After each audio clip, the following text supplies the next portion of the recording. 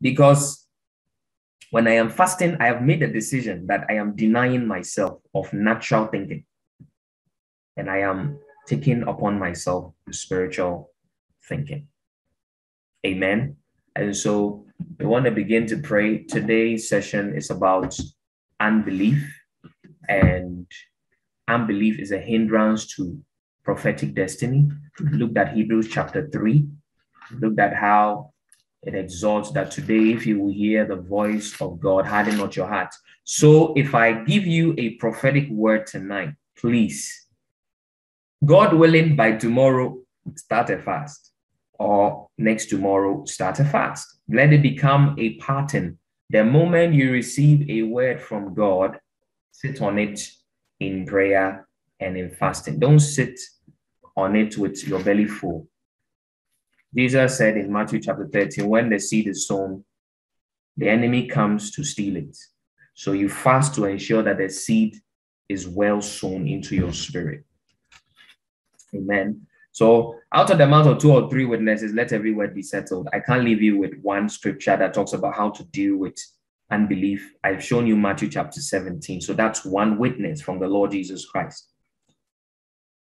The second witness for you comes from Matthew chapter 4, which actually, while talking about, continue from chapter 3, talking about unbelief and defines the rest of God. From verse 9 says that there remains therefore a rest to the people of God. For he that is entered into his rest, right? He also had ceased from his own works as God did from his. When did God cease from his own works? Genesis chapter 1, chapter 2. God created the heavens and the earth, did all the things inside of them. And then the Bible says 6 days he did those things. And on the 7th day, he rested from his works and proclaimed all the things that he had done to be good. This was how God did it. Now think about it. 6 days, God created everything. So let me ask you a question now. Does that include everything you are thinking about doing in this season? I think so. I think so. Because he created Adam on the 6th day, right? And put the seed inside of him, right? He put the seed inside of the woman. Everything that would be was already put into them. The rest was going to be the process of time unveiling it.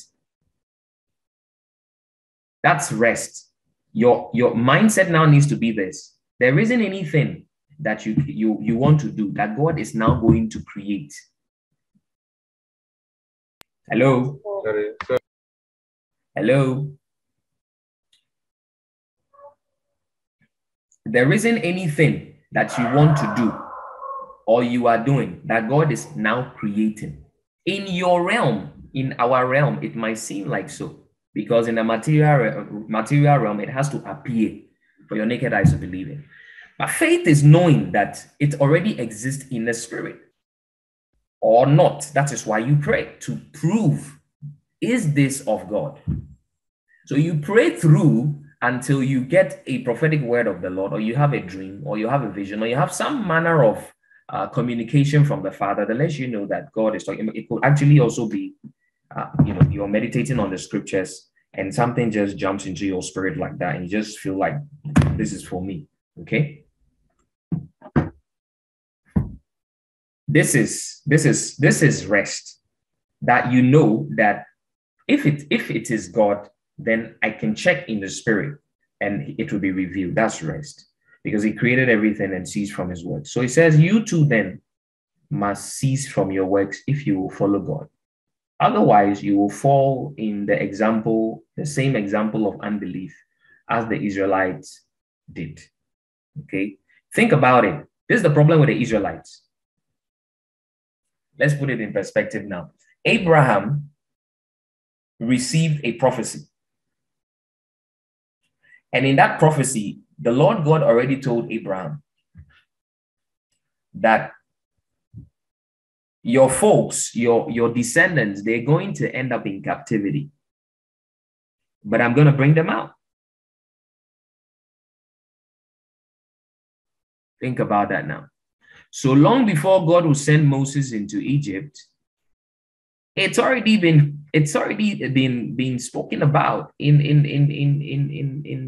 in the history of the Israelites. The forefather Abraham has been he's been spoken to, and this has been passed down, Isaac, Jacob, right? Yeah. So when Moses is sent, he's sent to his forefathers, he's sent to go and bring the people out. The people were crying out to God for deliverance. And God sent a prophet. That's what the prophet, one of the primary things a prophet would do is to go into darkness and bring those who belong to God out of the darkness by speaking the words of God, which bring light, right?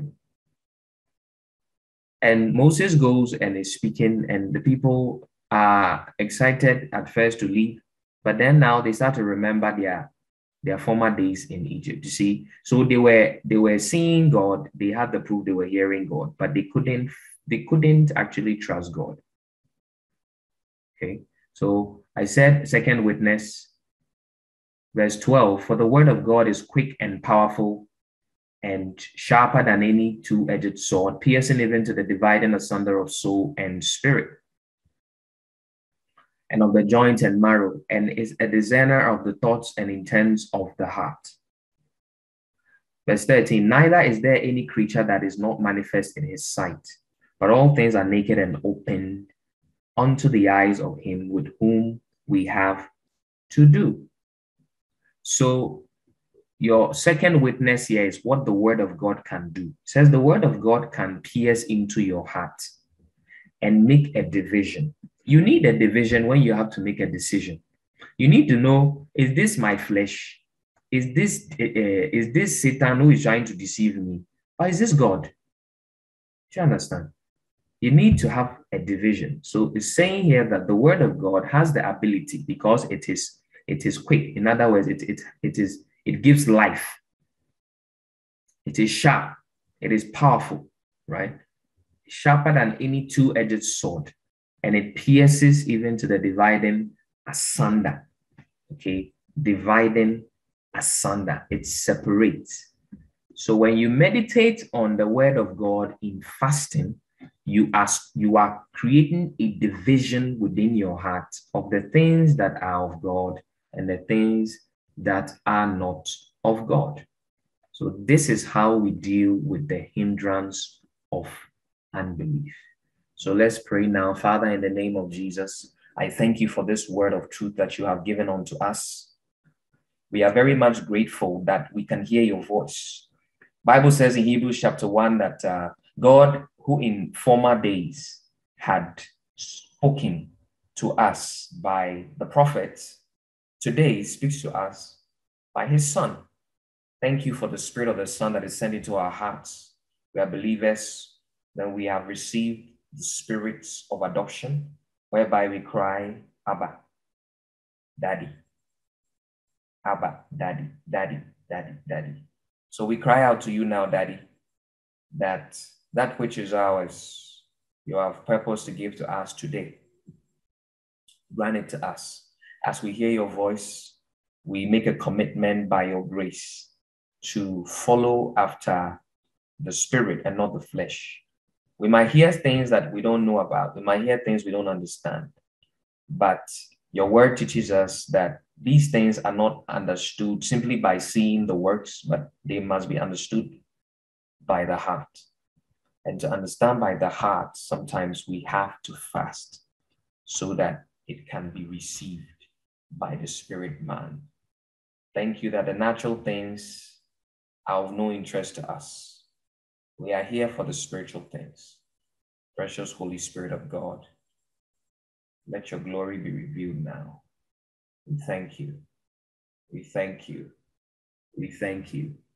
We thank you. We thank you. Stalindras Nandrushianda. Thank you, Holy One. Thank you, Holy One. Thank you, Holy One. Thank you, Holy One. Thank you, Holy One. Shana Mandos. Thank you, Holy One.